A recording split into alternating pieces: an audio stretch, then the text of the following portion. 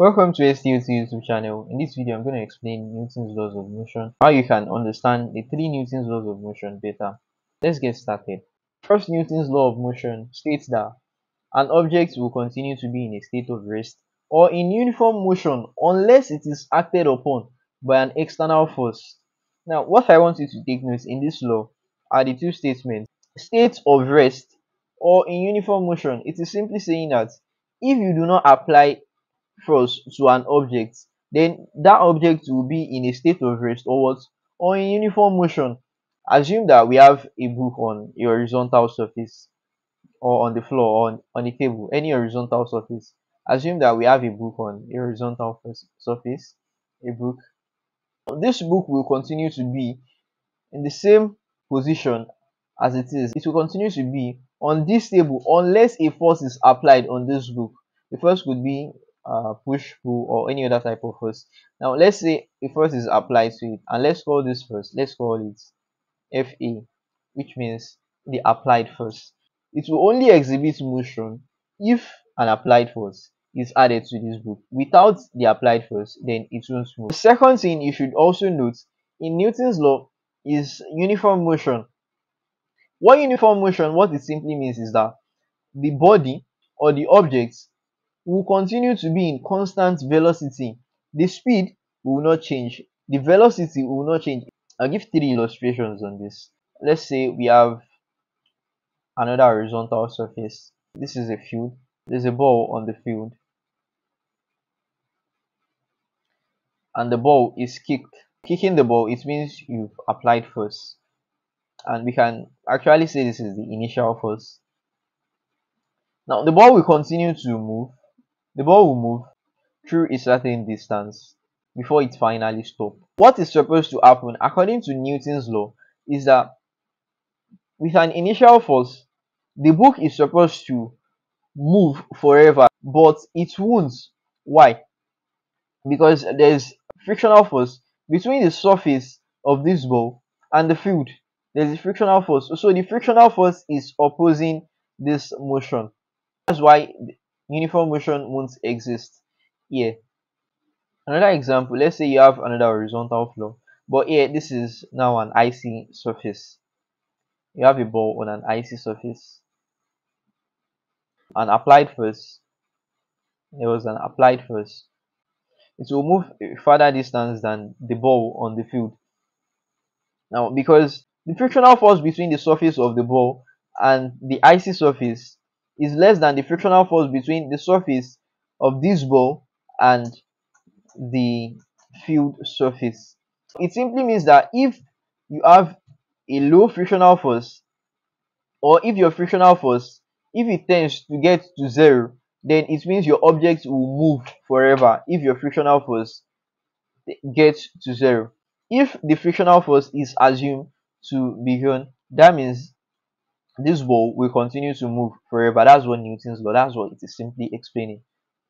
A perfect example where there is no frictional force, or there is minimal frictional force, is in space. There's no air in space, so there's no frictional force. Now let's say we have the sun. Assume this is the sun, and the earth is revolving around the sun. The earth has been revolving around the sun for a very long time. You agree with me? But there is no force that is actually making the earth revolve around the sun. It is just revolving. No force is being applied to the earth to keep it revolving. What happens here is that the earth is moving at a uniform motion. It is moving at a constant velocity around the sun. There's no friction in space, so that means there's nothing to resist the uniform motion of the earth around the sun. So it will keep on moving forever. That's what it means. And since it is covering the same distance at the same speed, then the time it will take to cover that distance too will be the same. That's what gives rise to a year, 365 days in a year. Another thing you should note in this law is that it is also called the law of inertia. Inertia simply means the tendency of a body to remain at rest, or you can say inertia is the tendency of a body to resist motion. That's all about Newton's first law of motion. Let's talk about Newton's second law of motion.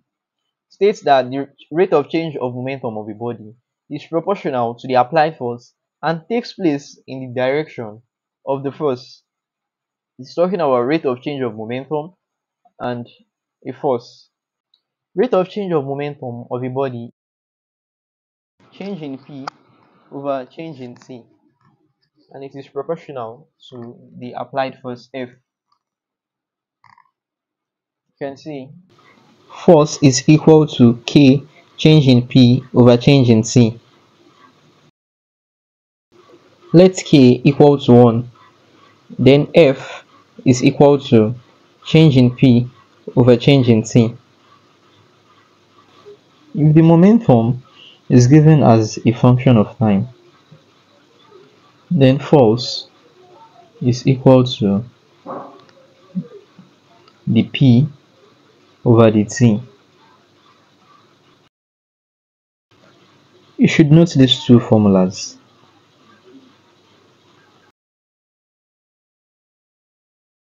Since we have F is equal to change in P over change in T, momentum is given as P is equal to mv. F is equal to change in mv over change in T. F is equal to, if mass is constant, if the mass of the body is constant, F is equal to m change in V over change in T. F is equal to m change in V be written as V, the final velocity, minus the initial velocity, change in V, over change in T could be written as T, but note that the T is actually change in T, change in time. You should note this formula too. Since acceleration A is equal to change in velocity over time, that is V minus U over time, then you can see force is equal to m V minus U over time, and F is equal to mass times acceleration A. You should note this formula too. It's important. That's all on Newton's second law of motion. Now let's talk about Newton's third law of motion. States that for every action there is an equal but opposite reaction. You should note that the action and reaction being mentioned here are actually forces. It means for every action force there is an equal and opposite reaction force.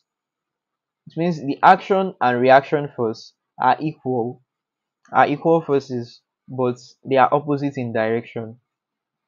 It means if you have a force F, which is the action force, then there will be a corresponding reaction force in the opposite direction, and this would be F reaction. Let me give you an illustration. Let's say you have an horizontal surface, and there's a book on the horizontal surface. Since the book is not moving, it exerts a force downwards, and the force is called the weight force, W. That's given as mg. The mass of the book multiplied by acceleration due to gravity. It exerts the weight force, and since it is not accelerating downwards, then it has an opposite force called R, the normal reaction, and R is also given as mg. The weight force and the normal reaction are equal forces, but they are in opposite direction.